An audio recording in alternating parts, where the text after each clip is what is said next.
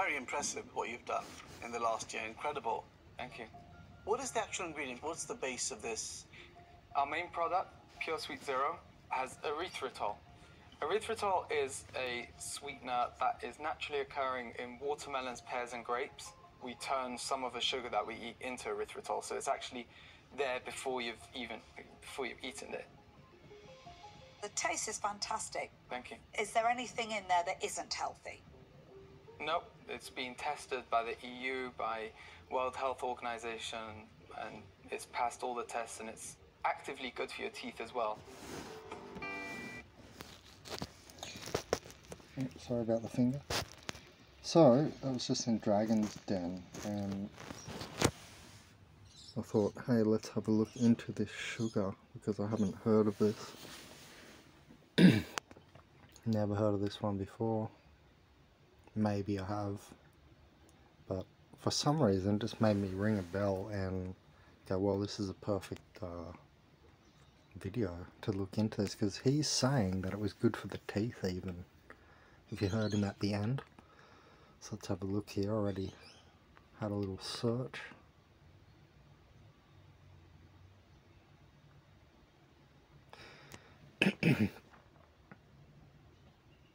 So it's saying here though, in other words, people who have high blood levels of erythritol are more prone to heart attacks, strokes, and even death. So I think that's saying when it builds up in your blood, because he was also saying, that entrepreneur there was saying, we turn it into, so I'm guessing he meant the body, the human body turns other sugars into this in processing, I guess, on the way to the base sugar that we use, right? Because all protein and fat goes into that as well. It all gets turned into the base sugar that our cells use as energy. Oh, hold on. Let me stop the screen from flipping. So it's interesting. So here in Google it says it's not good. It says side effects can include diarrhea, headache, and stomach ache. So lucky we looked into it then. Because, you know, rewind the video and see the clip from the Dragon's Den, and that guy is just saying, oh, it's just so healthy. So let's see here. Here it says, though, they don't spike blood sugar or insulin levels and don't cause tooth decay like other types of sugar. So this one is actually saying it is better than normal sugars, though. So these previous results are just saying, like, in excess, I'm thinking. Or some people can just have those side effects. Well, that's alright. So this one here is, hold on. So this one here is saying that it's actually not spiking blood sugar or insulin. And it doesn't cause tooth decay, like a lot of other sugars do, in different amounts. So that's interesting. So it doesn't cause tooth decay at all. Well, because he was saying also, that guy in the video clip, that it was good for the teeth. So that's interesting. Oh, hold on. That's a good entry. Is stevia and erythritol the same thing? I'm thinking no, because stevia has its own compound, steviol, in it, which is anti-Lyme disease and all that. I've done a video on that a long time ago. So it's a sugar alcohol containing 0.2 calories per gram, and stevia is a non-nutritive sweetener containing 0 calories. So what they're saying, erythritol is actually nutritive and stevia is non-nutritive. But it's a plant, it's going to have some benefits definitely in it, so it's just kind of weird reading that, but I'd like to see more on that. Although these two sugar substitutes have virtually 0 calories, they may still offer a few potential health benefits. Let's have a look into that one and see what it says the benefits might be. Should you avoid it? consuming. Oh, yes. Another one saying it can be bad for the blood. Sugar alcohols are lower in calories than sugars, and erythritol. Oh, that's a bad explanation. Are they talking just, you know, saccharides, polysaccharides, like what sugars? And anyway, there's some more explanation. Most people can handle 1 gram for every kilogram of body. Does it cause weight gain? It says no.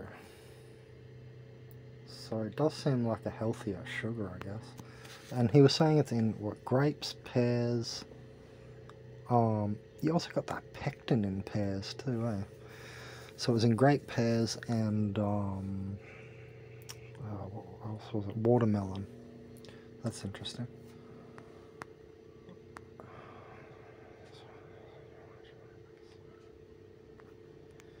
Is it inflammatory? No. Decrease the expression of inflammation-related genes in the small intestine and white adipose tissue. How much can you eat per day? We already sort of saw that. They reckon 1 gram per body weight. This one's saying 66 gm kilogram per day in men. And more in women. Why doesn't everyone use it? It doesn't taste just like sugar, it tastes like mint sugar. Oh, okay, like stevia also tastes a bit different, you know, and you change your taste buds. It'd probably be the same thing with this. Can I buy it in Australia?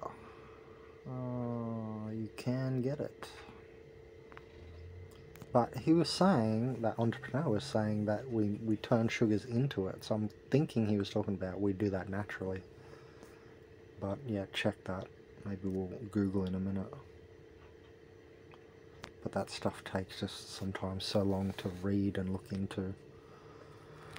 I often do that after a video if I'm interested.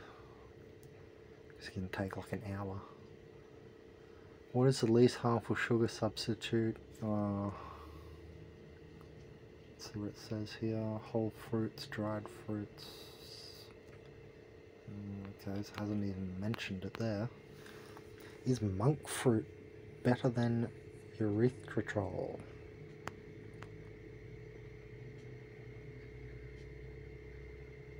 So they're both safe, right? Why is stevia banned? I didn't know that. What? Interesting. Though widely available throughout the world, in 1991 stevia was banned in the US due to early studies that suggested the sweetener may cause cancer. That could be just... The first thing I thought of is like suppression from the sugar industry. You know what I mean? Back in the 90s, someone's in the sugar industry hearing about stevia and probably, you know, did some dubious science studies and stuff. That's what that just made me think of straight away. I don't know. Maybe. I don't know. I haven't heard it anywhere else. And I did make a video on it as well. Seems like a long time ago as well. In the 90s, so... It's 30 years ago, so if there's no... I don't know, new studies about it, it was probably right. It was probably the sugar industry trying to oppress stevia back in the 90s, eh? I wouldn't be surprised. So it says here that it's promoted as a natural sweetener for being food in nature, but it is in fact a synthetic. Oh, well, that's no good. I don't like the synthetic sweeteners at all. That's interesting. So, but maybe, you know, by synthetic they're just synthesizing, but still it's a rancid isotope, it's non-fractal, it's non-living, it's not, you know, like, I don't consider it organic or anything like that. That sucks. Anyway, if you can get it in watermelon, grape and pears, then we get it that way. So they're saying here as an actual product it's a synthetic. Well, that makes sense, yeah. So just saying that people say it's natural. Yeah, natural doesn't mean organic, but that always means that they've created it in a lab, actually. I should have thought about that at the start, because I already knew that. Every time they say natural this or that, it just means that they've created it. And then trying to say it's natural. But it's natural. Sounds like it's healthier, but I don't know. You would just eat more fruit or something, you know? It's really not hard to get sugar. You don't need to be using sweeteners, you know, artificial sweeteners. It's like, you can just eat a banana. Well, you know, even honey. Like, to be going to artificial sweeteners is like, I don't even know how to explain that. Right? You don't even, there's no need. It's crazy they exist in the first place. So this must be one of those artificial sweeteners, by the looks of it all. Even the old mate on the show, he was saying that he reckons that we turn into, maybe like xylitol, or, you know, other sugars turn into this in our body. I don't know. We'd have to look into it further. That's what he said.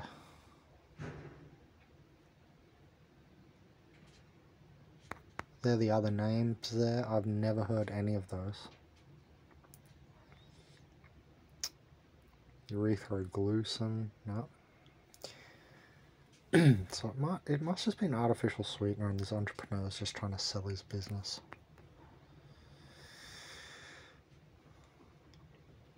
Oh, what? Do all stevia sweeteners have erythritol? No, but most do, apparently. I've found about 60 stevia erythritol blends and list them here. Wow, okay, let's go to this. Whatsugar.com. Well, that's hectic. Has someone done their research? Look at this.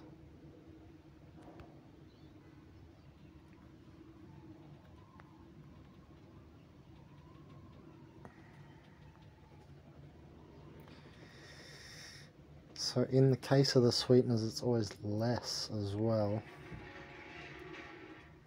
You got that mono strength of the natural thing, of the lab created very unbalanced thing.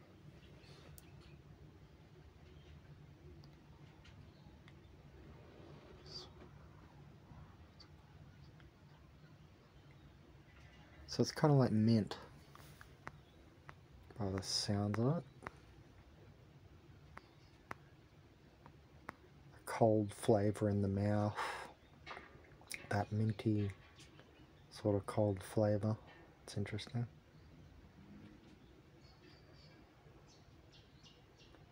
Well, look at this article. This is huge. It's going to be a big article to cover. Alright, let's have. I can't even read that. You would have to. How the hell are we supposed to read that? That's so. Can we download it, do you reckon?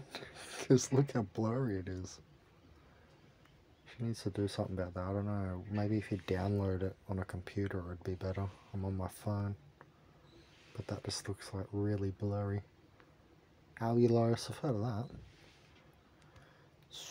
Erythritol, I must have heard of it and just forgotten it. It's starting to sound familiar now.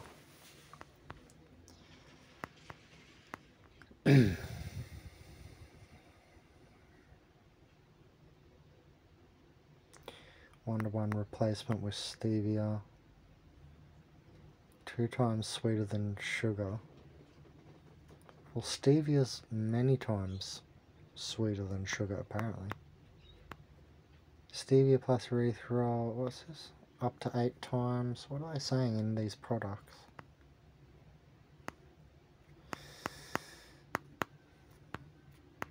I don't really care about all these products, to be honest, but Holy shit. There's a lot. Oh, we know some of them. Never seen that one. Well, I thought it was going to have more information here. Anyway. So yeah, it doesn't look quite as inviting as this guy was saying. And I think I have heard of it before, so it must be quite common. Anyway, I just thought I'd look into that in case some of you are, you know, wondering about it. And it just came up as a good opportunity. Enjoy.